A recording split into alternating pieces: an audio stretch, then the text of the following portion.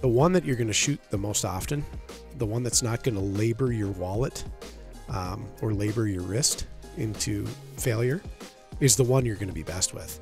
Likelihood of being able to see your sights in the first place while doing this, pretty slim. Personal theory is I'd rather have more that I can hit with that'll take a step back in power and energy than have less that I will struggle to impact target with.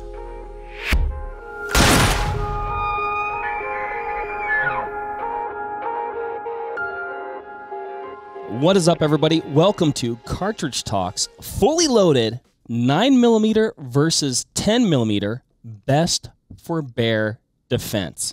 Mark and Ryan here for the cartridge breakdown, as per usual. Ryan, we did a fair amount of shooting the other day. This is the most pistol shooting I've done in a while. So, and we broke this down in the video, but we'll talk about let's talk about the tools we were using. Mm-hmm. Smith & Wesson M&P 2.0s. In fact. 1 in 9, 1 in 10.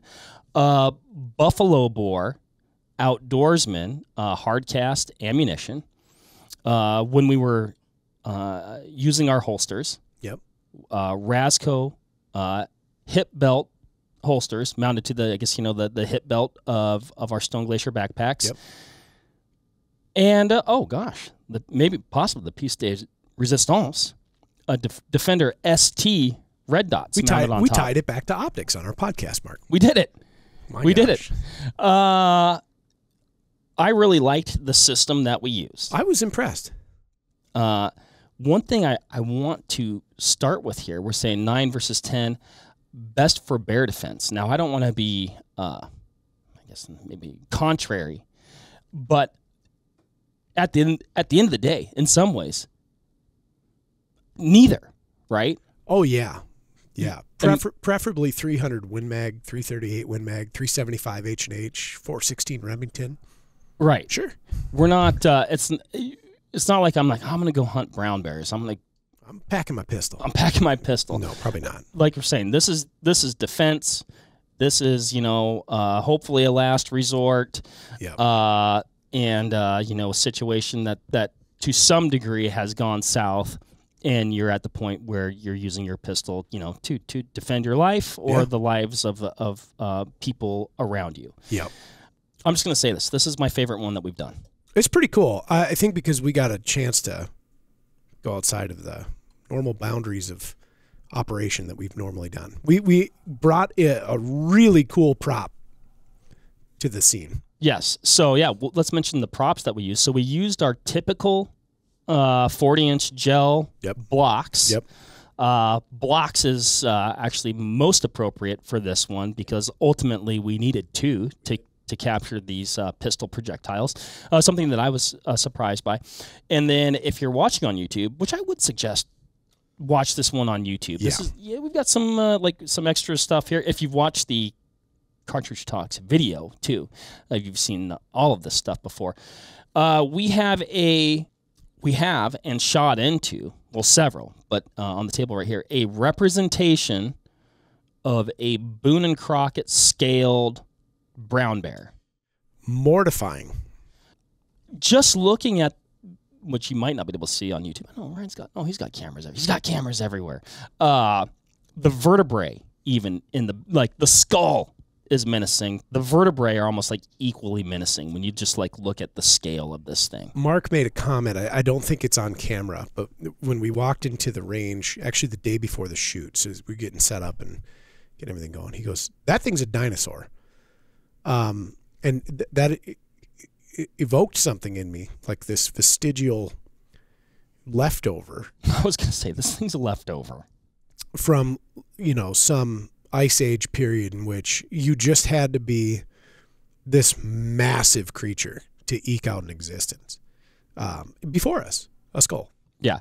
Now, brown bears, grizzly bears come in all shapes and sizes, right? Some big, some small. I'd say your inland grizzlies are going to be, quite a bit smaller than a coastal brown bear, which is probably what this is representing here. But sure.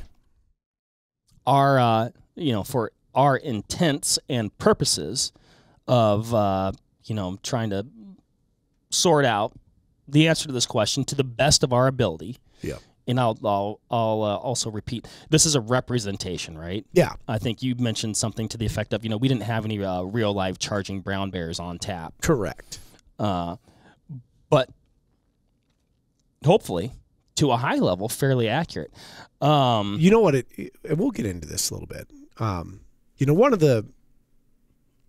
of the things that kind of downplays the effectiveness of any ballistics gelatin test is that we don't have varying tissue density, and we don't have bone, and we don't have, musculature, and we don't have organ tissue and all these things. And so anytime you can introduce some sort of variable to the gel to represent firing into something like a bear, for instance, you find some fascinating results. And boy, did we. Yeah. Boy, did we. We sure did. And, also, Ryan, the gel in the bear head skull vertebrae representation is a little bit different. It is, than the typical gel that we shoot projectiles into. We have both on, in front of us right here. This is the stuff that's made out of animal product. It has an odor. Yeah. From a distance, it's kind of like beef jerky. Up close, it's not. I find it to be a little tart. It is now. I think it's souring a bit. There will be flies. But, really cool medium to fire into. Very interesting test for us. Let's talk a little bit about the cartridges themselves here, Ryan. Sure. Like I said, it says strictly business right on the box. They mean it too. Set up for buffalo bore. The 10 millimeter. This is hard cast is a 220 grainer, leaving the muzzle at 1,200 feet per second. That means business. 703 foot-pounds at the muzzle. Chunky. Right? That's a lot. It's a hefty load. I'd say, for a 10 millimeter load, that is a big, heavy projectile going fast, right? I'm doing research while you're talking. Okay, do the research. Yep. In contrast, we have a 9 millimeter plus P outdoorsman. This is a 147 grainer, leaving the muzzle at 1,100 feet per second. Also hot for caliber. I'd say also a larger projectile for caliber, or heavier, I should say. 395 foot-pounds of energy at the muzzle. So no slouch. 1,200 feet per second with the 10, 1,100 with the 9. But that energy differential is stark. To put a little... which is, again, 703 versus 395. Yeah, to put a little context on the table, I think a lot of people, myself included, often when we're looking at what's a good bear pistol cartridge, we think about 44 Remington Magnum, and it is right. That's pretty common. First time I ever went into grizzly bear country was Montana. I fished a lot in Alaska as a kid. Yep. And I guess I've done so, in my adult life as well. Yeah. But everybody that had a pistol carried a 44. Sure. So looking at some 44 Rem Mag data, we'll use this as a benchmark that we're not necessarily assigning any points to or anything like that. 240 grain, 4.429 diameter bullet at 1235. So this is a Remington 240 JHP, pretty standard load. Okay. And they make them hotter. You can get hotter. Yeah, you could get something like this in a 44.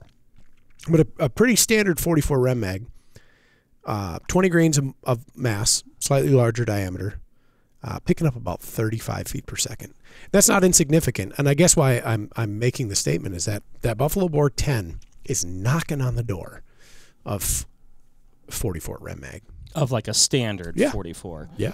I'll also say our reasoning behind comparing these calibers calibers cartridges for this application is, at least to me, it seems to be the trend Yeah. for what people are carrying into big bear country these days. And I think there's some sound logic in that. People are getting away from the wheel gun. Yeah. Not everybody. No. And I'm not saying you should either. There's still a very viable solution for this application. So here's the hypothesis.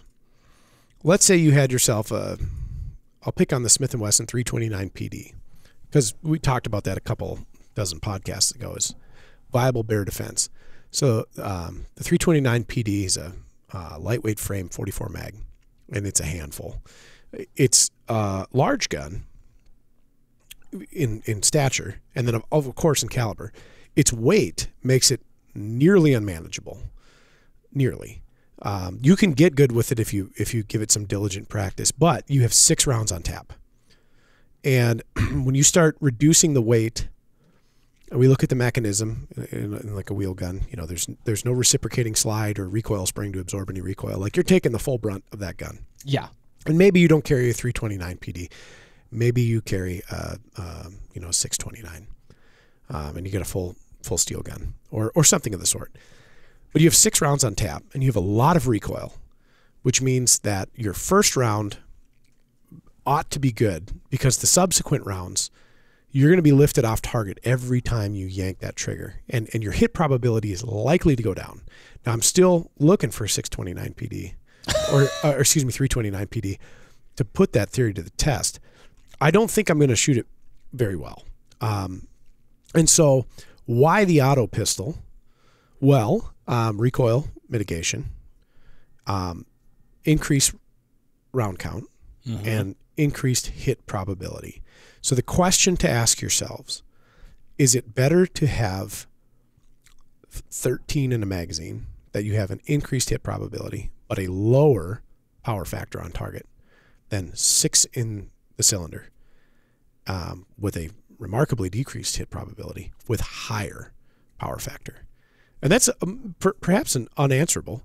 I think my personal theory is I'd rather have more that I can hit with, that'll take a step back in power and energy, than have less that I will struggle to impact target with.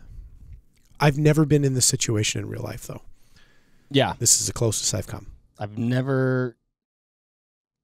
been around brown bears before. Yep. I don't think I've ever been around a grizzly, actually. I've been very close to them. Yep. I've been in one scenario where I thought we might have to shoot a bear. Yep. Alaska Yeah. Was not, I've told this story before, so if you've heard it, forgive me, but it's pertinent to this conversation. I thought it's actually an interesting, the bear's reaction I thought was interesting. Okay.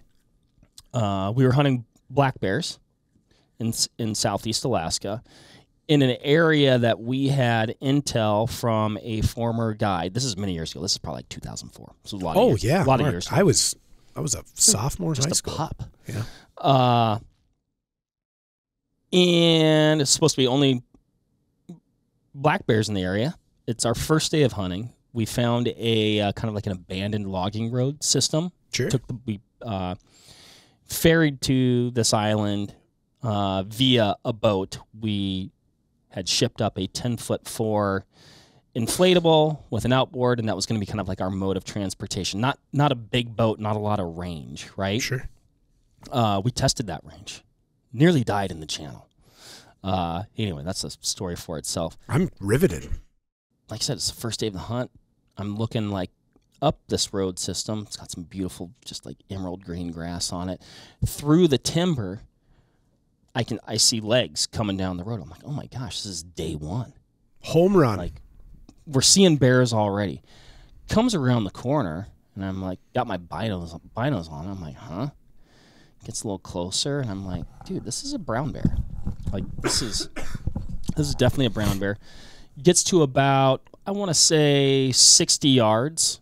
My dad was actually my buddy and I were kind of like on this rock bluff where they kind of carved out the road through the rock. Bear gets to approximately 60 yards. thereabouts, going off memory here. My dad was on the level of the bear, like ground level of the road, taking some pictures. We all have guns, right? We're not like, we're obviously, aware that a bear is there. My buddy goes to open a dry bag to get to his camera. It had a Velcro closure on it. I was thinking, oh, certainly this will spook the bear and he's going to be out of there. But it's cool. We got to see him. We've taken some pictures. He opens that thing. The bear does not skip a beat. He drops his head, drops into a trot directly at us, and covers ground fairly quickly. I will add, this is not a big bear. Sure. It's a young male, I think, freshly kicked off of mom. Okay. Like not a big bear. Does that mean like a 2-year-old bear? Like maybe. Okay. I don't know. Like even I think that was the case, but potentially maybe even an orphaned young male or something. Boy. You know what I mean? Like I don't know what the case was. It wasn't a cub. Anyway. Drops and trot directly at us. My buddy Todd and I stand up with our rifles, start yelling at the bear, some obscenities, telling it to leave, making ourselves look big, just, get out of here, in different words. The bear just stands there at like 20 yards. Okay. Does not leave, does not turn tail, just stands there with its beady little eyes staring at us. And luckily he's like looking at us, because like I said, my dad is on the same level as the bear. But also potentially, like if the bear did spook, he's got, what's his egress going to be? Sure. So anyway, yeah, I mean, we're rifles up, yelling at this bear. Eventually, it slowly walks down the road, gets around the corner. My dad gets up to where we are. And I'm like, oh, man, that was pretty wild. Like, that thing was just, like, not... I'd also say nearly certain, like, we were the first humans he'd ever seen. Could be. At least been close to, right? Yeah. We kind of, like, gather ourselves, wait up there a little bit, go back down. I kind of peeked down the road where the bear went. That sucker was looking back at me. He had just gone far enough to kind of get out of sight, and we were like almost like peering around the bend of the road at each other. And I'm like, dude, this guy is like still thinks there's an opportunity here. Yeah, like I think I could still eat these guys. I mean, not like that's my interpretation. I'm not in the mind of a bear exactly, but that's my like I said, I've been around a fair amount of brown bears. That was kind of like my, knock on wood, one encounter where I had a bear, quotation mark, charge. I think he heard that sound, was like, whatever that is, I think I can eat that. You know what I mean? Did you have a pistol? I did not. I just had my rifle. 300 Wisdom? Yes. It would have done the job. Right. We had essentially three 300s. My dad might actually have had a 338. I can't remember. But, 20 yards, scoped rifle, like, had it wanted to make a move in a direction that we didn't want it to go, we would have had some pretty serious medicine for it. And we were ready, right? Yeah. That was a situation where we saw the bear beforehand, very aware of its presence. Like I said, heck, we're taking pictures, right? And then kind of when it started not acting, I guess, how you'd hope a bear may act in a situation like that, rifles up and prepared to, rock and roll, depending on what transpired next. So that was my one situation. I've never had that. I hope you don't. That's the goal, right? Yeah. I don't really want to wax one if I don't have to. No. I mean, that's cross. You're like, oh my gosh, are we gonna have to shoot this bear? Then what? Like, what? What's that look like? I think it's a mess, isn't it? I think it's something you want to avoid. Like I said, I've never personally had to do it. Don't want to have to do it. But also, when you go into bear country, be prepared. Yeah. So that's what brought us here, Mark. Yeah. So we selected these auto pistols, commonly found in I think a cartridge that is very in vogue for bear defense. You hear a lot of folks. Yep. I'm bow hunting elk in Grizz country. 10 millimeter. I'm getting a 10. And then a cartridge that is perhaps the most popular self-defense cartridge for like concealed carry that might not be a commonly selected bear cartridge. Right. The 9mm. Yes, but there was rhyme to our reason, or reason to our rhyme. Well, there's reason. But I'll say both. Yeah. You know, the 9mm. We talked a little bit about in this video. With this loading, is what I carried in Alaska a couple years ago now. Without kind of the data that we have now, I was like, hey, this is the pistol that I have. It's the pistol that I'm personally most comfortable with. I didn't really feel like buying a new pistol before the trip. I understand. You know, you might say, well, isn't your life worth? Yeah. But yeah, that's what I had, and that's what I went with. And but like I said, I didn't have the. I left with a few question marks. Sure. Am I being irresponsible? Man, everybody seems like they're getting a 10 these days. Should I get a 10? I should probably get a 10. This is what I have. Ultimately, I went with the 9. Yeah. So let's talk about it. Should we talk about the tests? You didn't see the video? So yeah, we did a series of. We should have brought one of the paper targets. Nah. It's paper. It's boring. It was me. Yeah. There was a boar on the paper. Picture of a boar grizzly. Yeah. We did a series of paper target tests. The first test was like a static shoot for accuracy at your own pace, you know, to the best of your ability, like how well can you shoot this pistol? Now, I will say I took a lot of time to do that. You took a lot less time to do that. I think you treated it more as like a how best can I shoot this pistol at a cadence that I might control, but with a little bit of haste. Controlled haste, and I was like a lot more deliberate. My personal objective was to kind of evaluate. Like I've done a lot of shooting with 9mm. Mm-hmm. I've done a fair amount of shooting with 10mm, but not even close to the amount that I have with 9. And so I'm familiar with 9, light loads, standard loads, heavy loads. And I just wanted to say, like, okay, is the 10, knowing that we are definitely picking up some horsepower, is it undue? And how fast can I drive it accurately? Mm-hmm. Mm-hmm. Subjectively, it's probably double the recoil. It feels like that in the hand. Mm-hmm. It you know when you touch that gun off. But it wasn't to the point where it's like, nope, I have no control. Right. We shot him. I think we both shot him very well. There's some interesting things with the 9B10, how it played out on paper, and I have some working theories. But as Mark said, paper tests, baseline of accuracy. We incorporated some movement. We incorporated target movement. We incorporated some challenges for us physically. We ladened ourselves with about 50 pounds total. Yep. 40-pound salt bag. Plus pack. And plus pack. Goodies. Approximately, we'll say a 10-pound rifle. Yep. Which, for me, that's like how I had that set up was essentially how I was carrying. That was my system. Yep. That's how I was carrying my rifle on Kodiak. That's how I was carrying my pistol. And I often had, we'll say, probably 25, or, when we're packing deer out, I probably had. Well, if you're going to pull a whole blacktail off the mountain, you'd probably be at about that weight. Probably a little bit more. Yeah. Yeah. I mean, if you're pulling like a head and a cape off, plus change, I mean, what's a blacktail weigh? $150? Yeah, I bet the deer that I shot at least weighed, $150 on the hoof. It was a really large. I think the blacktails there are, when you think of like the spectrum of Sitka blacktails. Yeah. They're big bodied deer. Sure. The whole premise of the pack on there was to, like, and I fall victim of this myself, criticisms of it. It's like you sit on a flat range and you draw from a holster and you're as controlled an environment as possible. You can do some pretty incredible trick shooting. You make it look good. You can make it look smooth.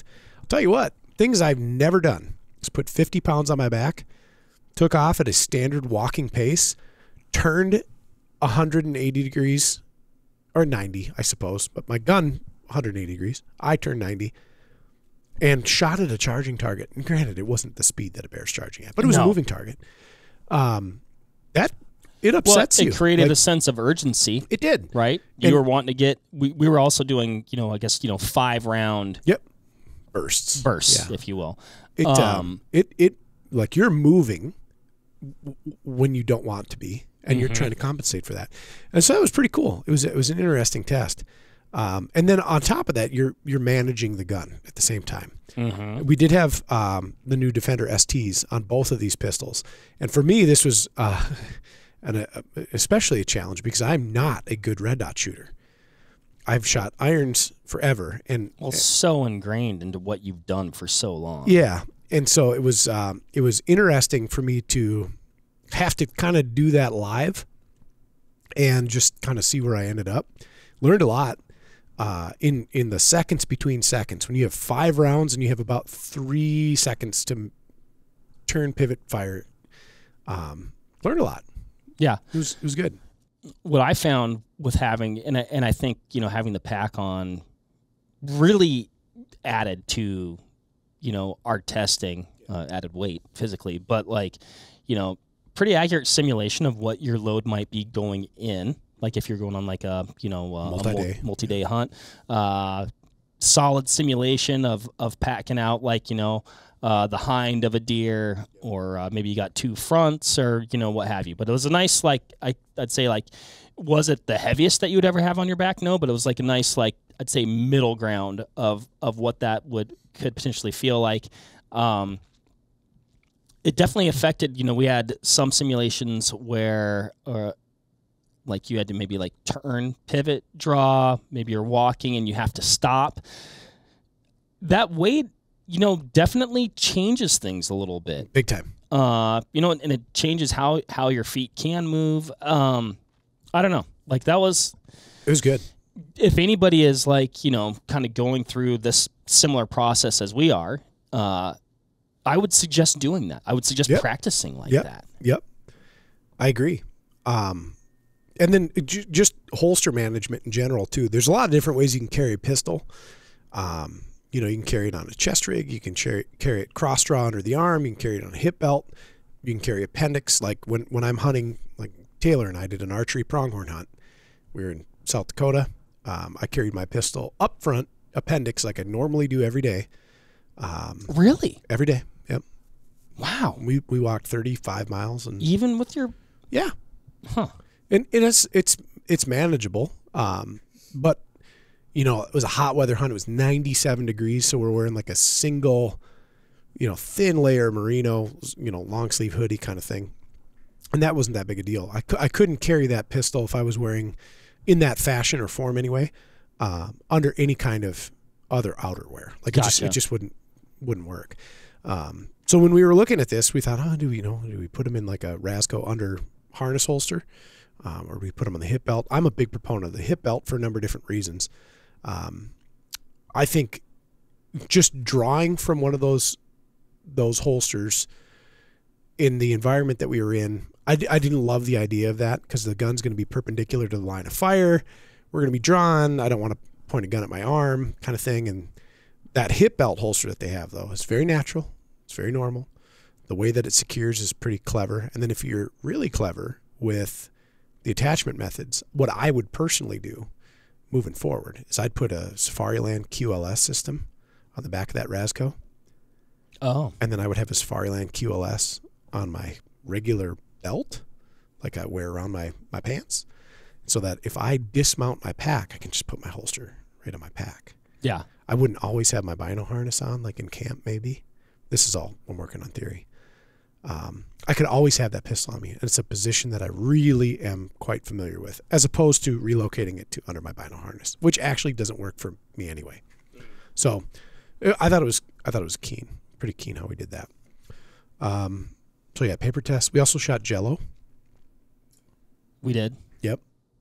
I'm going to say one more thing about it was such a secure, I like the security of where the pistol sat. Mm-hmm. I liked that it was a little bit further back. It was never in my way, but it was always close enough that I had it at the ready.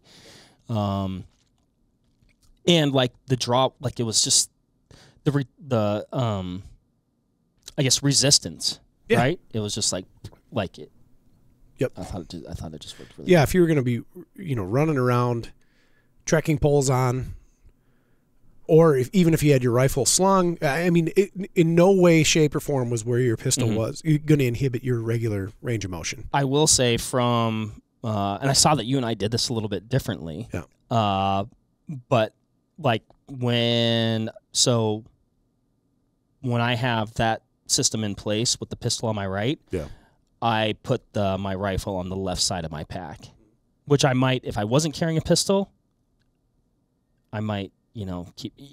I've done both, I guess, in the past, but when I have the pistol, I put the rifle on the left side of my pack. Yeah, and the only reason I think I had mine on there is I run that FHF rifle sling system. Right. So, like, typically speaking, I'm clipped on to that unit. My tripod spotter is going to be on the left side. I try to balance my pack out as best I can. And because I'm right-handed, my gun's always on my strong side. So pistol, rifle, otherwise.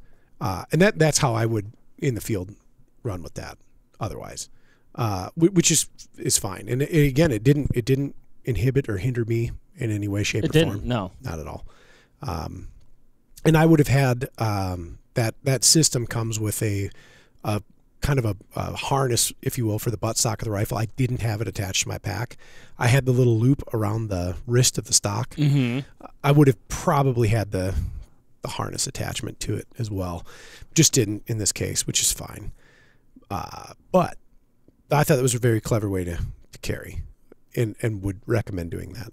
I'd one up on that, and I'd add a Safariland QLS attachment so that I could take the pistol off the pack, put the pistol on the belt. And just kind of, no matter what you're like, I've got an animal down, I have my pack off, I still want my pistol on my person while I work up this animal, things like that. I'll say, so one thing that I was surprising to me, but also we have some theories around it. I'd say ultimately, so I'll speak to myself, and then maybe you can to you. We do all the paper shooting. Yep. I'd say I shot the 9 and the 10 about the same. Sure. Which I thought I would shoot the 9 a lot better. Sure. You brought up a couple things that I do think make sense here. Again, some of these are like working theories as we think through this. But we were shooting the 9 first. Yep. In these, drills, if you will. Yep. Okay. Well, you've had a run through, and you even spoke to like competitive shooting and things like that. Maybe talk about like when you had a run through. Oh yeah. So I will say on average or in general through this exercise, I actually shot the 10 better, which flies in the face of logic and reason, because the gun is definitely harder to drive. I want to make no misconception about that. That gun is harder to shoot by a margin. It has way more recoil. It's way more disruptive, and it should be. It's a 10 millimeter firing a 220 grain projectile at 1,200 feet per second, nearly double the muzzle energy of the 9 millimeter. But as Mark said, because we got to shoot the drill first with 9, you kind of figured out what you needed to do. Mark also made a really good point that there's an anticipation that 10 is not as pleasant to shoot. You are gripping and ripping. And instead of like relaxed and almost lackadaisical with the 9 millimeter, because it's a 9 millimeter, you got a little sloppy. I did. I know I did. I think maybe I did as well. Here's what I know about the difference. I was always more cognizant of being like, I need to hold on to this thing. Yeah. Right. And that's a very real thing. And I'll say this also, in the minimal pistol shooting that I've done throughout my shooting career, like if I was going to pick something I've done the least of, it's going to be pistol by far. Sure. I think that's probably one of the things that I need to work on most. Sure. Is that grip pressure. And I know, although the 10 recoils a lot more, I was always more cognizant of having more grip pressure. Yeah. When I used to shoot a lot of 3-gun and USPSA, if I ever had a reshoot on a stage, like there was like a prop failure or something, I always did better unless I lost my mind. unless I got cocky and was like, oh yeah, I'm going to burn this reshoot down. But yeah, anytime you get a second crack at a simulation or a situation, usually you're going to do better. And I think that's why I did shoot the 10 better. It was a harder gun to shoot, for sure. And I think if I were to execute these processes multiple times, if I was going to have 10 runs with a 9mm, 10 runs with a 10mm, I think at the end of it, I'd probably shoot better with the 9 because it was an easier gun to control. It was a faster gun to shoot. The splits and the times overall favored the 9. The accuracy didn't. I think that the 9 would end up on top for me. Yeah, and I think interestingly enough, we both lean that way, even though, like, if you were going to be like, well, if you just look at it, like, why not shoot the big boy? You shot it just as good. Yeah, and I think or better. There's room for that argument though too, right? So like, if you can handle it, maybe you should shoot the 10. Maybe you should get the 10, and we can theory this to death, I suppose. And Mark, you made a really good point. I don't know if we're jumping ahead, but just to like talk about which one to pick. The one that you're going to shoot the most often, the one that's not going to labor your wallet or labor your wrist into, failure, is the one you're going to be best with. And I think you can do that better with the 9. Just because the cost of ammunition, the availability of ammunition, the variety of ammunition that you can get, the ease of use, the different applications in which this thing's an appropriate tool. Like if you're going to go pick up a weekly USPSA league and, practice moving and grooving with your pistol, the 9 is going to be your answer. Not a bad idea. Yeah. If you're going to be carrying a pistol into bear country. Yeah. Again, you're creating a high pressure scenario. There's a time there's all those things that come into play. I worry for myself, like knowing me, if I bought a 10mm, remove the fact that I've used a pistol a fair amount. If I bought a 10mm, I'd be like, okay, cool, I've got a bear gun. And it would like live in my safe. Like when you were going to the range, tough to reach for that one. Yeah, correct. Oh yeah, let's do some of this. And I guess maybe we're overplaying it too, because I also didn't find the recoil to be so much that it was like, oh, this is so uncomfortable. It wasn't to that degree. It wasn't, but it's definitely there. It's not one that you go out and casually recreate with. Not that load. You can get other loads that would be a far bit more gentle. Well, and I think that's something to talk about too, is make sure, at least to an extent, you familiarize yourself with what you're going to be shooting out of the pistol, hopefully not, but in a situation like a big bear encounter or any sort of defensive thing, because you might get lulled into like, oh, this is how this pistol shoots with my practice rounds, and then when everything's happening, you're like, oh, it's a little bit more, a little bit different. I don't know. With that too, and again, this is kind of like a subjective or like an observation. We've got some slow-mo footage of shooting both of these pistols, and actually we have a lot of footage. And one thing that I would like to analyze, which we haven't done yet, you were talking a little bit about the recoil impulse. Yeah. And how I think potentially like the 10 was a little bit more up and down methodical. Yeah, there was like a linear aspect to it that as I was shooting, and I only arrived at this watching the dot on the screen.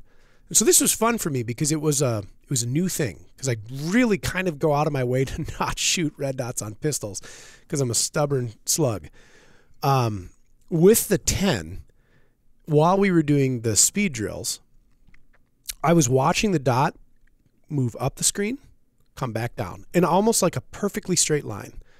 And I'm trying to execute like a 0.3 split on this. Not, I guess not consciously, but I always try to keep like a steady cadence on my trigger pulls. And within reason, like, do I see the dot? Is the dot on target? Can I execute the shot? Pull the trigger. Watching the dot on the 10, it was like a vertical presentation of the dot. Every single time. Boom, dot disappears, dot comes back. Boom, dot disappears, dot comes back. With the 9, and I don't know if it was me maybe trying to overrun the pistol, over grip the pistol, or just the recoil characteristic of that individual load on that individual gun, it definitely seemed like it had almost like a rotation in the torque. Like the dot would leave the screen at an angle and then return on the opposing side. And then I'd have to manage that coming through the recoil sequence, reacquire and execute. And I think that's why my groups weren't as good. On target, for the most part, I had a couple of whoopsies, but I shot the 10 better. And I think that recoil impulse, there was something there that was different. It's something that I wanted to bring up and talk about, but it's also something I want to investigate a little bit further. And really hard to crack because we're trying to like analyze something that occurred within 0.3 of a second. Right. And like your eye and your brain like processing, like, oh yeah, there's the dots up there. Okay, bam. A lot of variables at play there, yeah, including some of the stuff that we talked about before, like, oh, well, maybe I'm seeing some of that personally because I'm not gripping the 9 with as much intentionality. Sure. Therefore, that's, you know what I mean? So, you know what we should have done? We should have put some plate racks down there. Plate rack will always tell you. Plate rack never lies. Might have to do a little follow-up practice just to ferret out some of these questions that we still have. I think we've hammered this part to death. Yeah, I think you're right. It's just it's a lot to think about. It is. There's a lot of questions that I had answered, and then a lot more that I left with, I guess, that I never thought I'd leave with. But shall we get to the 40-inch gel blocks, plural? Yeah. So we shot the 10 first at a 40-inch gel block. Passed through with vigor. Yeah, showed very little sign of slowing down. Did the same thing with the 9. Yep. Same result. Yes. Which I would say I was a little bit surprised by. Also, I was impressed by it. And it's, if I was going to pick what I wanted to see, that's exactly what I wanted to see. Yep. For this load, the intended application, and what they're supposed to be doing. We put another gel block behind that one. So now we have 80 inches of gel to go through. And we got a lot of penetration into that second gel block with both the 9 and the 10, but we're able to capture the projectiles. Yes. Curiously, at nearly the exact same distance of penetration. Right. And so I don't know that necessarily puts a fork in anything and says like, well, they're exactly the same, because they're not, right? We know definitively that the 10 is bringing more to the table in both frontal area, energy on target, muzzle velocity. All of that equates to a better terminal package overall, right? But we ended up with like 69 inches of penetration out of both of them. Yeah. Plus minus like a half an inch. Yeah, and then I'd say, we did a little bit of not practicing. We did kind of like a dry run. Oh, yeah. This is a little bit more of a production than we usually have. The day before, I'd say there was a couple times where we saw maybe slightly less penetration with the 9 versus the 10, but also not like crazy notable. Nope. And we're going to chalk that up to probably like ammunition variance, like a few feet per second here or there. Right. Or like variance in the gel block. And I think, in all these tests that we've done, limited data or sample set, right? So if we shot 100 blocks, we probably end up with 100 different results. We'd be able to come up with a more consistent and better average. But, right. By and large, I'd say the 10 performed to my expectation. The 9 exceeded the expectation that I had. I guess that's where I'd be as well. Yeah. It got very interesting when we incorporated the old bear head. Yes. And so, as Mark had alluded, we kind of did a dry run first because we didn't know what we didn't know to see what would happen. And I'm sure they'll stitch in some of that footage. Yeah. Where we did that. In both cases, 9 and 10, we saw kind of what we were hoping for, bone deflection or like projectile course deflection because of bone. Mm-hmm. And this isn't green bone. Like this isn't real bone. It's a medium similar to the density of regular bone, but it's not real bone. Right. Bullets do wild things when they encounter variable surfaces and densities and all these things. Most notably, we had a 10 millimeter enter the bear skull, struck it what we'll call the forehead, exited nearly perpendicular out the ear. Out the ear. Yep. And that was one of the coolest things that I've gotten to be a part of and witness. In both cartridges, we captured bullets within the head. Mm-hmm. And in both cartridges, we had full pass-throughs. Mm-hmm. Even targeting the same spots on the skull. So we're taking for granted that the production of this skull replica here is consistent, which I think it is based on what we were seeing. The individual bullet or projectile going through it had a variable result. Most of the time we saw some deviation, of course, pretty straight tracking, like in the scheme of things, mm-hmm. but some deviation, of course, and exits. When we were doing the 5 rounds per skull thing, both cartridges, we had 4 exits, 1 capture. Right. Both captures were past the skull, just before or at the vertebrae. Really wild how I think well the 9 did, considering I'm not going to say I didn't have high hopes for it. I didn't think it was going to do that good, like punch through. Yeah. And no surprise at the amount of trauma that the 10 introduced, because that's a 40 caliber projectile, big flat nose on it, 1,200 feet per second. So and the bear skull head representation that we have here has a single 10 millimeter hole to the the slope of the forehead there. Yep. Straight line penetration, essentially right through the back, carried some bone with it, and out it went. Yeah. So. And gosh, that was wild. Yeah, that was pretty neat to see, and I'd say encouraging, right? Yeah, I think so. And watching that, I think for me, watching the 9 perform at the level it did relative to the 10, I'm confident in that choice that you made when you went to Alaska. Like, it would have been adequate. Yeah, I mean, I'd say like there's no, I'm not going to get to my kind of some of my conclusions. I think, even though we've alluded to some of that, should we pull the projectiles from the fort? Well, this is at 69 inches of penetration. Yeah. Should we pull them? Yeah. Let's get them out. I want to weigh these things. You know what I think we're going to end up with, Mark? I think we're very close to 100% weight retention. Let's flip this block, eh? Let's just turn it on its side real quick. Now, we've mentioned it before, but these bullets are not designed to necessarily they're not designed to expand. I mean, they're designed to stay together no matter what they hit along their bullet path, their journey into whatever medium you put them into.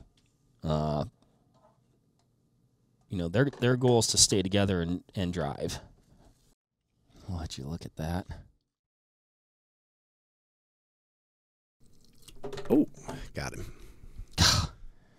I mean, there's a significant difference between, as should be expected, but we've talked about the numbers, but the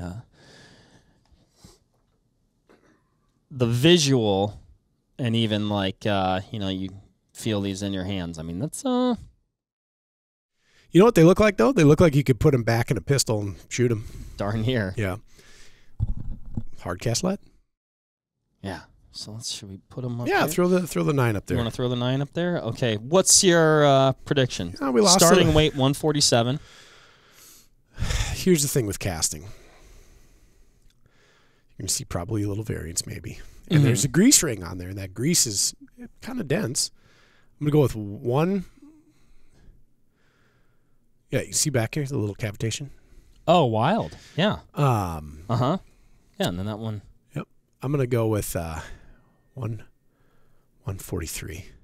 Wait, 143 from 147? Yeah. I'm going to go with 1. Okay, I'm going to go with 145. Okay. Mark, 145.7. There we go.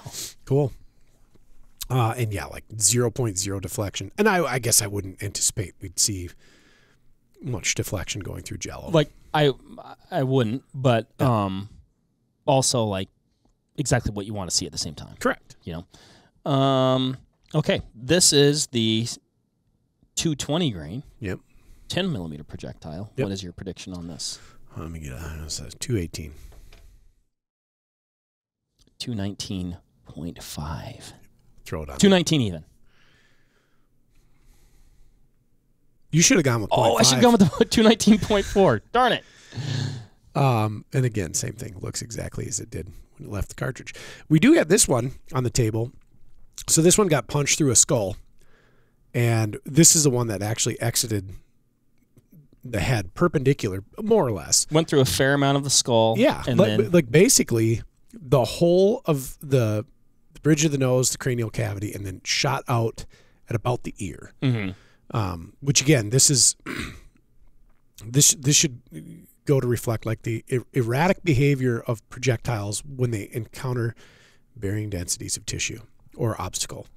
You can see the face of the bullet's got that a little bit of a deformity there. I surmise that is the angle of attack that it had on the skull when it hit it. Yep. So we're seeing the bridge of the nose reshape the nose of the bullet, which with that subtle deformation that's likely to why that bullet didn't change course. Mm-hmm. Yeah.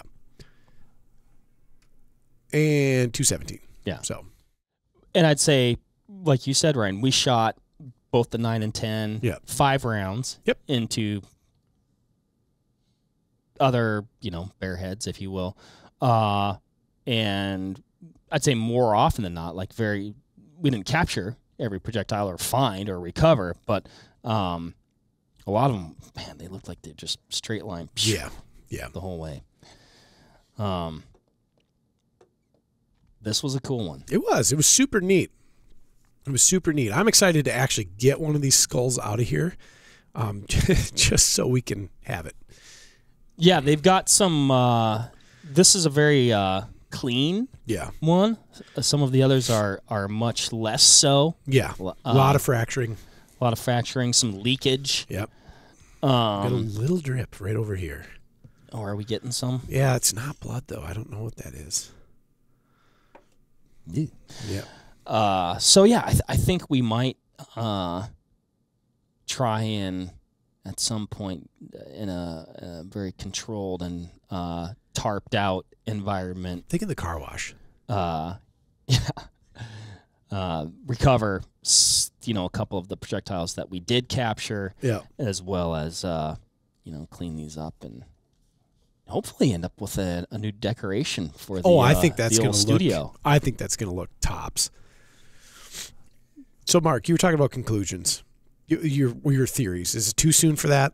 No, I think we're there. I think we've covered everything that we want to do. I would say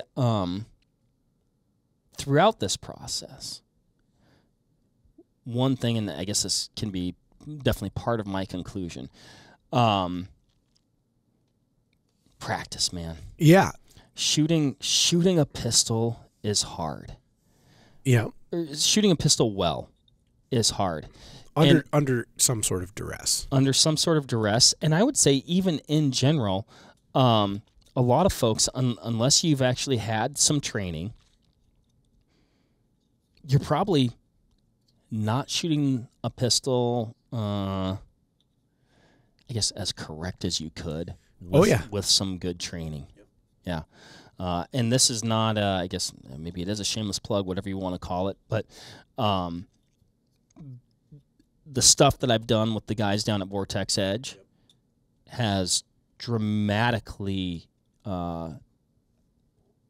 improved just my general ability, which I'd say is still, mediocre at best, but man, I'd hate to think of where I would be without it. Sure. Yeah, I echo a lot of those sentiments. I'll say this, I still don't know that 9 or 10 is the best answer for bear defense because I just don't know. It seems that both would show some serious promise. My inclination with the right bullet. Yeah. My inclination as a shooter is that something is better than nothing.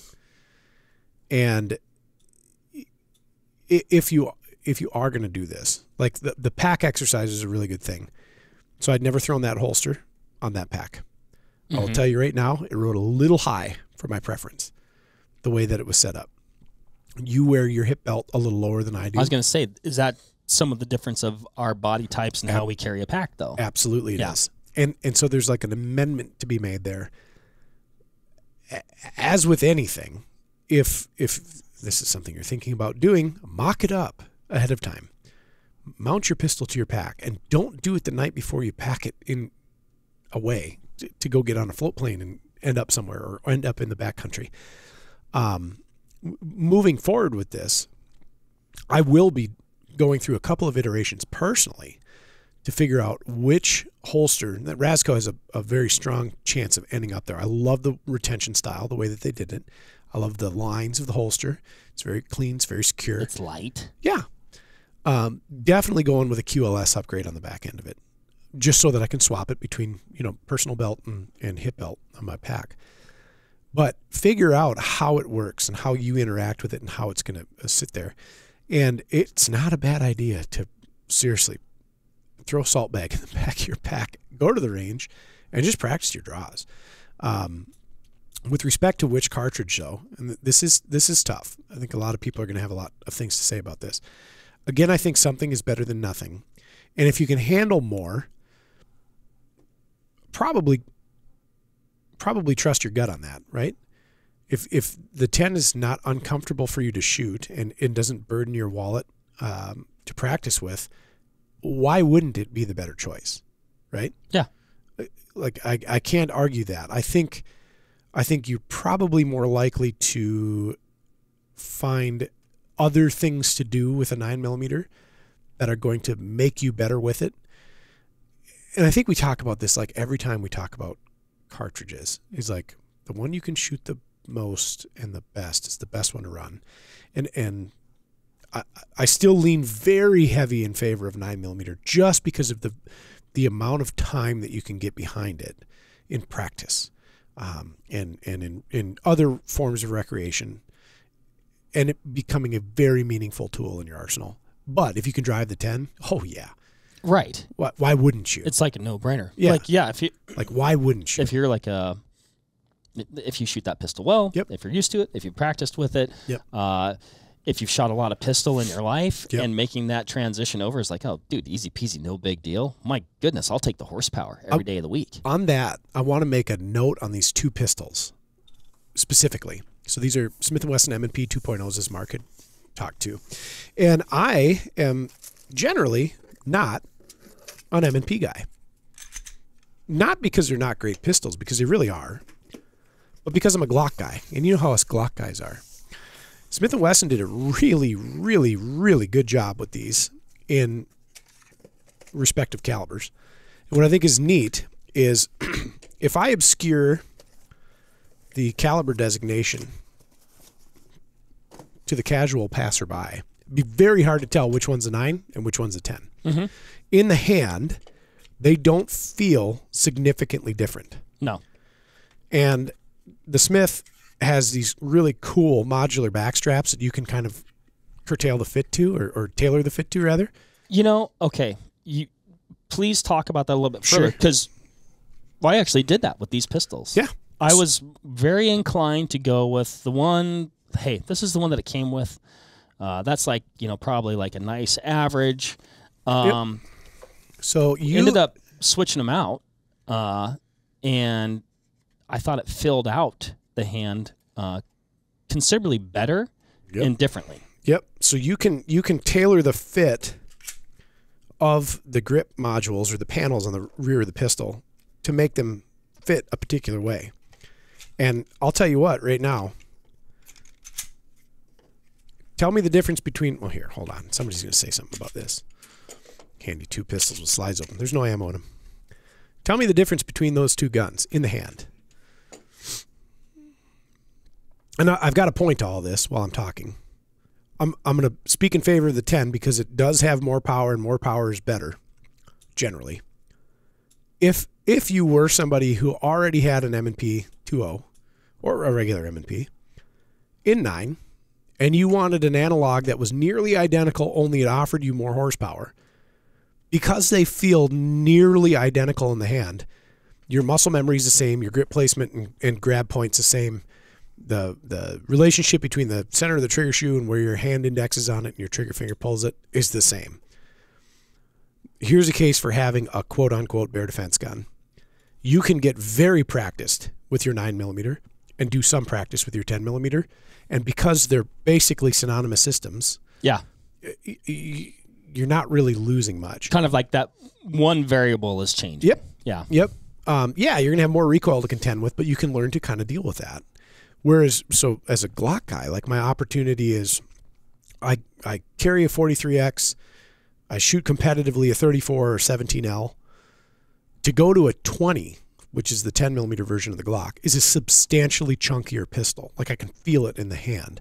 And they have the 20SF, which is a cropped version of this, but it's different. It's different enough that in the hand I can tell, oh yeah, I've got a Glock large frame in my hand.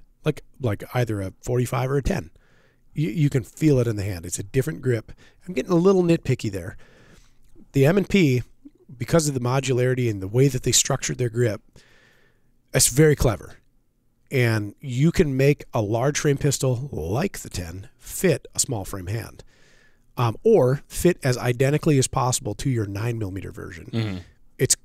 We talk about this with precision rifles, especially like guys will have a match gun that's chambered in 6 or 6 Creed, 6.5 Creed, and then they'll build a trainer, identical rifle in 223, even 22 LR.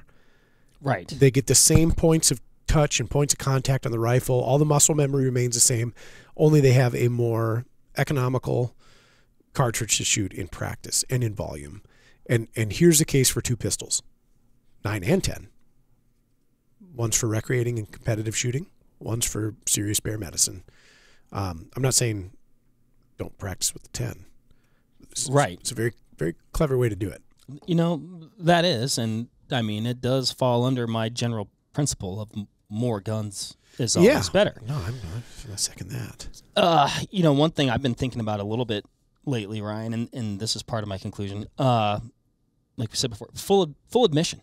Yeah. Never been in the scenario that we're trying to talk about today. Never been in a bear charge, bear attack. Knock on wood. I have this nice wood table in front of me. I would hypothesize that if it starts getting real nasty, there's a potential, whether early on in the scenario or down the road, for the need of one-hand operation. Sure. Right?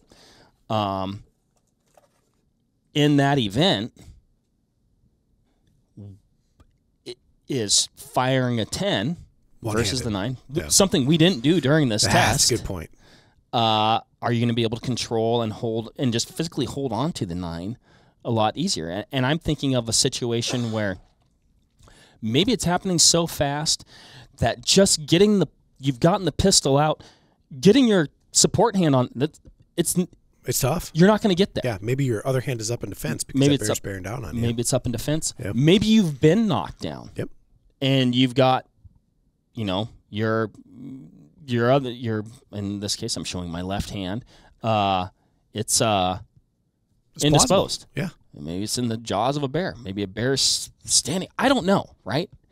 Yeah, you and maybe in that situation, like Mother Nature, your fight or flight response is taking over, and you could hold on to a freight train. I don't know, right? I agree. I 100% agree. And you could analyze that to death, and you can come up with a million different ways to be like, but if this, then that. And I think, this topic comes up a lot on the internet. Yeah. Well, right? And a lot of it is like, well, I think, or well, if this, or, a lot of hypotheticals, I thinks, nothing concrete. And I don't think we've concretely answered this question here today. I don't know that you can. I think we've done some, throughout this process, we have more data to work with. Sure. And some things to look at and consider. Yeah, what I can draw from this is that the 9mm overperformed, I think, my expectations, or exceeded my expectations. Mm-hmm. The 10mm did about what I thought a 10mm was going to do with a 220 grain hard cast bullet. It was going to plow through things. It was going to have a general disregard for whatever it was plowing through. It was going to be more of a handful to shoot. Delighted to know that the 9 did as good as it did. Right. I think I would personally feel adequately equipped with either on my hip. I wouldn't tell you that one is lacking and one is overkill. Right. I give bonus points to the 9mm for being a bit more controllable. 2 extra rounds in the magazine and commonly found. I give bonus points for the 10mm for just being a 10mm. Yeah. I mean, there's something to be said for that. Yeah. I concur with that entire evaluation. You know, like we said early on, you know, at the end of the day, neither is, you know, from, you know, you compare it to like a 300 Win Mag or something like that. They're not that, but they are certainly going to be better than nothing. And 2 of the more popular options that we see folks packing into the bare woods. And I think you really hit on. What would you pick? If you maybe pick just because of, you know, all the things that we've talked about and what I know I'm more likely to practice with, and because the 9 exceeded my expectations, I'm probably going to go, I was leaning towards the 9. Yeah. But what you talked about with the 2 pistol option of essentially, hey, I'm going to buy and large 2 identical pistols. Yeah. I'm going to practice a lot with one. I'll still practice, but not as much with the other. And then if I got to a point where I was like, man, I really like how I'm shooting this pistol. I'm confident in how I shoot this pistol. Dude, I would carry the 10. Why not have more horsepower? Yeah, yeah. And especially in this pistol format. Like, we have a Glock 20 and a Glock 40 down on the range. That is a little bit more buttoned up in the 10 package. Yeah, from just like a size perspective and things like that. What if I just said you can only have one mark? What would you pick? I do really want to point out just the customizable grip thing, because I think that does make a big difference. Now I think Glock has something similar to that. They do, yeah. The pistol doesn't end up as felt. The M&P really does. Yeah, I don't know. I really I liked and appreciated that element more than I thought I would. Sure. I can pick one. Yeah. I can pick one. Yeah. Then I'm probably going to pick the 9 because I'm going to want to practice with it a lot. I feel a little bit better now because I think that's ultimately where I went in my own head as well. Well, that's where I was going until you told me I could have 2. Well, rounds on target, man. If you can put them on target faster, and our splits both were faster with the 9, I think we could do a better job of being diligent with accuracy and all that kind of thing, and that's a practice issue. I think if we run this race out 100 iterations, we end up being a bit more effective with the 9. I'm going to say something. Go ahead. I'm going to end with a little optics plug. Oh, sure. I know. We rarely do this. I know it. Had we not had the Defender STs on here, yeah, I guarantee my rounds on target percentage would be grotesquely different toward the negative. Sure. That, for me personally, was an absolute game changer. Sure. I will say I saw the same. I think, especially on the 10, when I saw that dot, I'm playing it back in my mind right now. It's like, because I was lukewarm on that. I thought, golly, would I put one of these on my bear defense gun? And then watching that dot move and groove. So like, it's an anxiety thing. It's 100% an anxiety thing. In my ways too, but it's funny. Like for me, shooting a pistol. Hand me one of the things. This is the way for me. It's solely an anxiety thing. And, you did a really cool podcast with Maxwell. Mm-hmm. And a thing on the ST, an intentional design element was the notch cut just above the elevation turret. Mm-hmm. And so like the curmudgeon old me that says, iron sights never fail. I'm looking at that notch cut right now and be like, usable sight picture. Here's another thing. Likelihood of being able to see your sights in the first place while doing this, pretty slim. Okay. Like when you're going to town as fast as you can drive a pistol. And again, never been charged by bear. Possibly trying to get out of the way in some fashion. Yep. Retreating to get behind some sort of barrier in some fashion. You'd made a statement to me while we were filming this. You bracketed the target in the hood. That was your point of reference. Was you had the hood of the sight to put your target into? There were, because of the time constraints and like some of the paper scenarios that we did, because it was moving, and you're trying to essentially stop this threat before it gets to you, or or in the one scenario, like we had it set up so like you were shooting it almost like you were trying to prevent the bear from getting to you from like a more, I guess, a horizontal mover perspective. Yep. I was able to, through the hood, like I guess I described it as using it as like almost like a big giant peep sight. A big giant peep sight. I could see my sight picture. There was a couple shots where did I know it was a safe shot? Yes. Did I know that I had the paper bracketed within the housing of the sight? Yes. Had I acquired the dot because of drawing the pistol, building my grip, and also like trying to get rounds on target in an expeditious manner? No, there were shots that I let go that I knew were responsible, safe shots. Sure. But I had not acquired the dot yet. Those my bullets still impacted by and large, somewhere on the bear target. Yep. I'm sold on it. And I liked that. I'm sold on the system.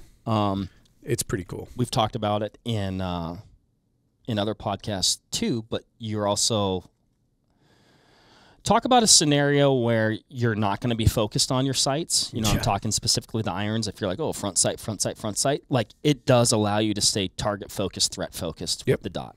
Yep. And I think that's incredibly important in this situation. I agree. I think this is a very clever pairing. Is that the end of it? Big shout out to that Buffalo Bore ammo, man. That stuff's pretty wild. 69 inches of penetration through ballistics gelatin. Performed as advertised. My stars. Yeah, that was a fun one, Mark. I think ultimately, and we've said it a couple times, the decision is up to you. Yes. We're doing these things purely as an exercise to, satiate our own curiosity. Satiate our curiosity. Maybe, build or enhance confidence. Hopefully make a more informed decision. Yep. Hopefully we'll have some additional data points here throughout this process. To do that, every situation is going to be different. There's just so many variables at play. But yeah, like I said, the decision's up to you, and it's a very personal decision, and there's so many variables that go into making that decision that it's just it's going to be possibly different for everybody. Practice. When we were sighting these pistols in, and I was doing a little bit of shooting, Pete said something that stuck with me, because we're talking about 9 versus 10, and he said, "Always bet on skill." Yep, that's true. Always bet on skill. What I love about Pete, he's a pistol instructor. He's also a carbine and long-range instructor as well, but Pete I think Wesley Snipes would say that a little bit differently. Sure. Pete says all pistols suck, and he's not wrong. We're this is our Wisconsin goodbye here. Yeah, but I think that plays into what we're talking about, like 9 versus 10. What's better? Well, one maybe in some ways we've come up with what's better, sure. But like. Neither are great. No. I mean, he talks about many scenarios where people get shot multiple times with a pistol. Yeah. 9, maybe 10. I think 9's probably more common. Yep. They walk into the hospital under their own power, right? he mentioned one scenario where a person got shot in the forehead. Yeah. With a 45. Yep. I don't know the specifics. Yep. But it essentially, and I don't know the bullet, whatever, but I guess it was a 45, and it followed the skull. Yep. Essentially unzipped the scalp. The scalp. Yep. And ended up riding the top over the back of the head. Yeah. They sewed the guy up and booked him the next day. Yeah. So now again, we don't know the bullet. We don't know everything, right? So all that's going to be different. But I guess it just goes to show, like, yes, something is better than nothing. Boy, avoidance is probably... But they're just, this is for the situation that was unavoidable. Yes. If you're gonna recreate in big bear country, some situations are just going to be unavoidable at the end of the day. Agreed. So there we have it. All right. Well, thanks everybody for listening. Yeah. Like we said earlier, this was a extremely fun and for me informative journey into this topic. Appreciate you listening. Appreciate you watching. If you're listening to this and you haven't watched, I suggest you watch because it is a very dynamic video. Hopefully we've helped answer your question. I'd be curious after watching this, what is your answer to that question? I think it's, like I said earlier, it's just going to be personal for everybody. Your safety is up to you. Hopefully you enjoyed this. Man, anything else from you, Ryan? Practice. Yep. If you're going to carry a pistol, practice. All right. Thanks, everybody. We'll catch you on the next one. See ya. Bye. There you have it, folks. Thank you very much for listening. As usual, give this video a like if you liked it, comment something below, and give us a subscribe to the Vortex Nation podcast channel. It would mean a lot to us. Also, why don't you give us a follow over on Instagram while you're at it, at Vortex Nation Podcast. We'd love to hear from you over there, and we'll keep you updated with all kinds of cool photos and videos from our adventures that we do here. Otherwise, we will see you on the next one. Thank you again. Happy hunting and shooting, everybody. Have a good one.